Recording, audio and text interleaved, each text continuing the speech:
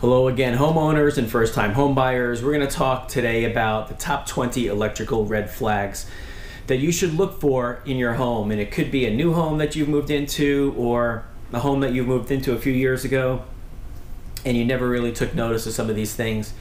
They are a potential hazard. You should look out for them, and some are more important than others that need to get rectified right away, and some of them maybe you could stage for a later date to have done, but in any case, these are all things to look for.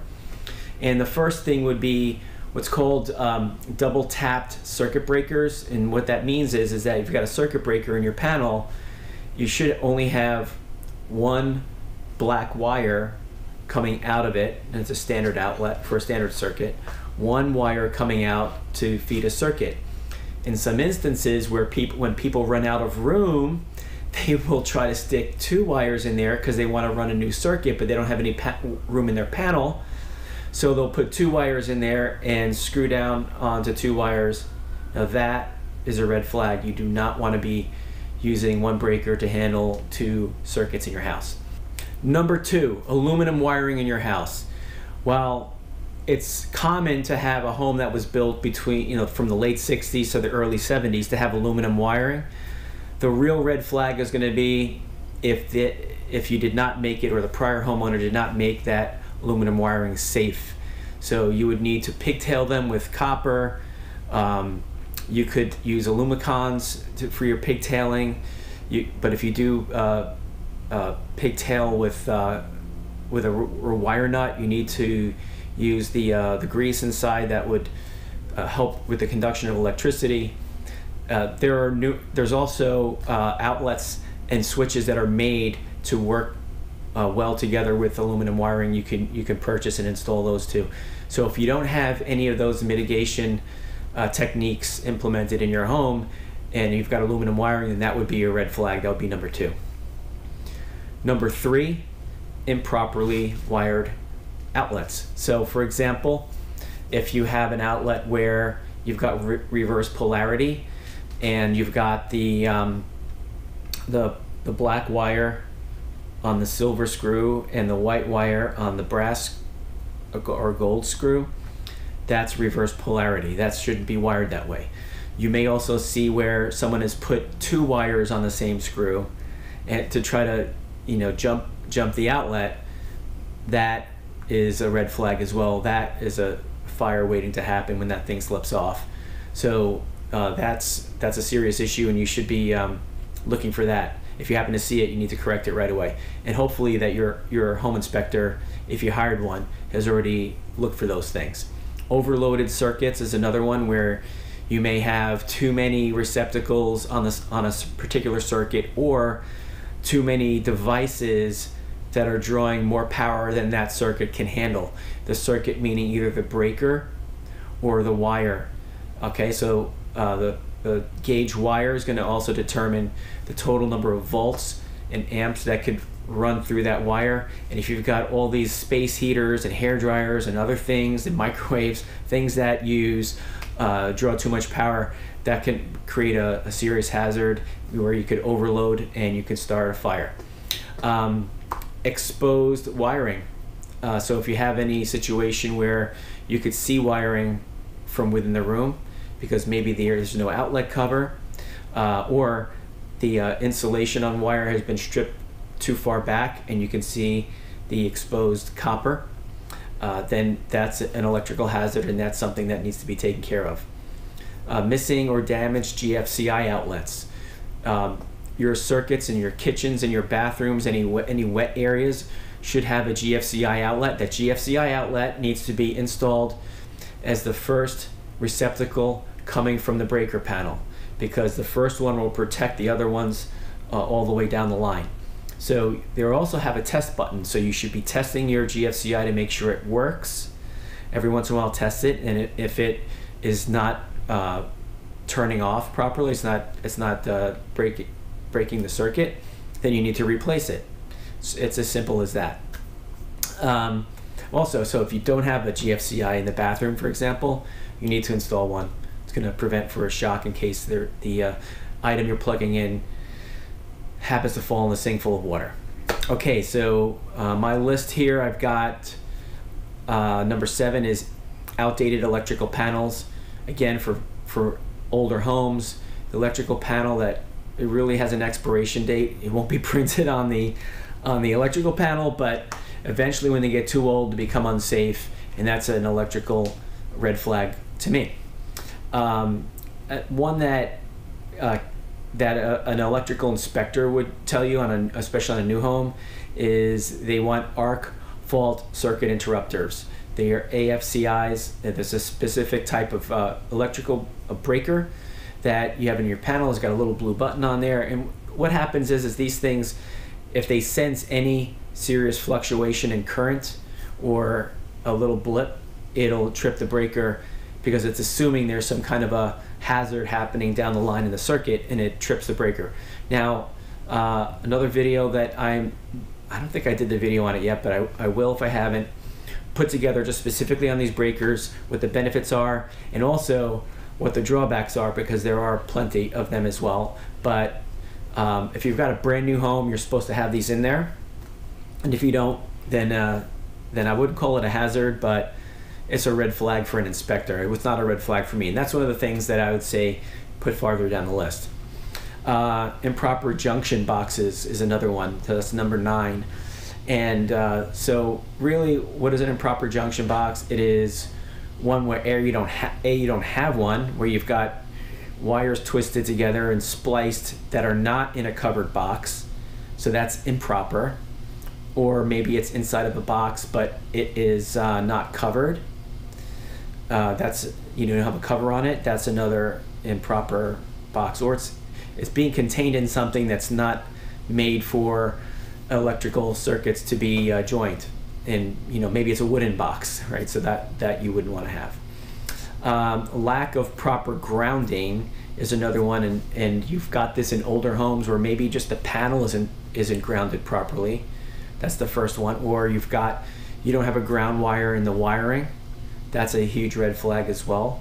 So those things again are something that happens in older homes, but also in newer homes you may have a situation where maybe not brand new, but a couple decades old, you may have the ground wire may be used as a neutral. I've seen that happen before. Now you really have no ground.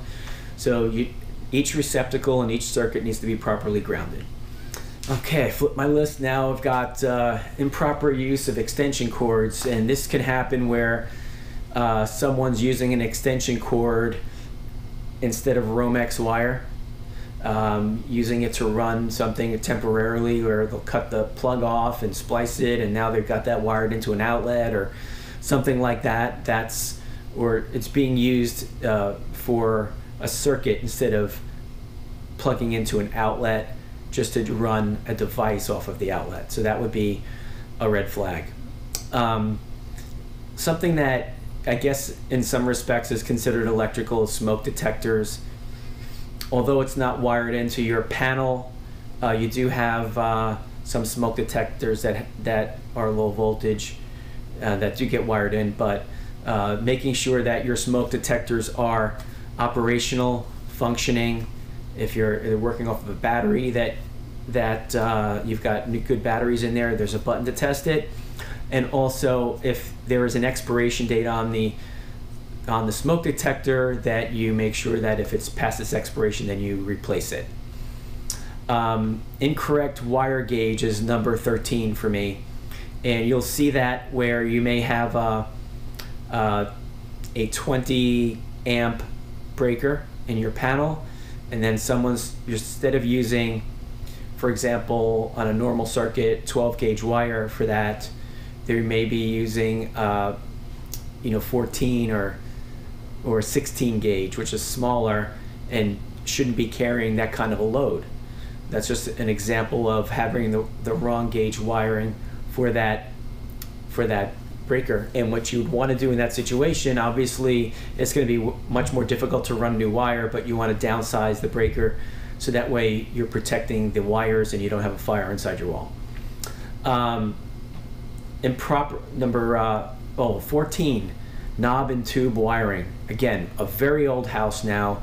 Knob and tube wiring is usually a situation where you don't even have ground. And also, the insulation on the wires is not what you find today, like that rubber. It is going to be more of a material, and it'll fray over time as well. So those things are going to be a red flag. And if you've got knob and tube wiring, you want to replace it right away. That's got to be on your list. And if you're looking at a home that's got that, you need to take that into consideration. If you're getting an FHA loan to purchase your home, you might not pass that inspection.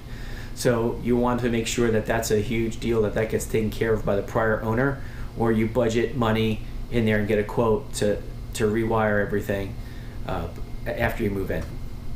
Okay, so improperly installed ceiling fans or heavy light fixtures, and that really is a situation where it doesn't necessarily mean that it wasn't wired properly, but you could have a hazard where it could come down if it's not properly supported in the ceiling. And I have a video where I show you how to hang a heavy chandelier, right? And it's the same thing with the ceiling fan. There's a bracket that goes up inside of the ceiling and attaches to the ceiling joists on both ends and digs in there, so that way when you hang your ceiling fan or your heavy light fixture, it can support it, because otherwise you're just going to have your drywall trying to hold it up, or maybe you're screwed or nailed into one ceiling joist, or if it's the upstairs, it's the floor joist on the one end, and it can still dip down.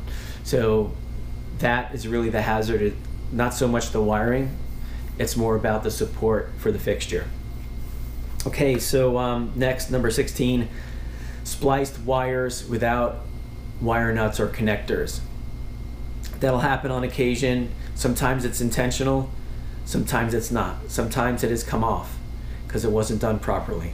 But if you see that, then, for example, if you happen to be, opening up one of you take the outlet cover off and you pull it out and you see that that two wires are twisted together and there's no wire nut on it, then it's a problem, and you want to then pull it all out and check all the wire nuts and reinstall one where needed.